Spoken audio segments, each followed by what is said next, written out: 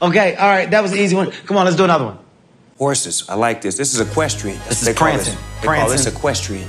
By the way, look at that horse. Did you? Oh, the horse crip walking, cuz. You see that? On the set. That's gangsters of up. Hey! Oh, cuz. Oh, look at this, cuz. Oh, come on, man. This horse is off the chain. I gotta get this motherfucker in the video, cuz. Oh, you Oh, my God. Snoop said I gotta put the horse in the video. Motherfucker's off the chain. I need that. Horse crip walking is officially in the Olympics. Man, you see that? Play it one more time, man. You gotta see that. The intro walk was cold. Play it one more time. Play it one more time so we can see it. West Coast. By the way, how do the horses get to Tokyo? What airline was it? Emirates.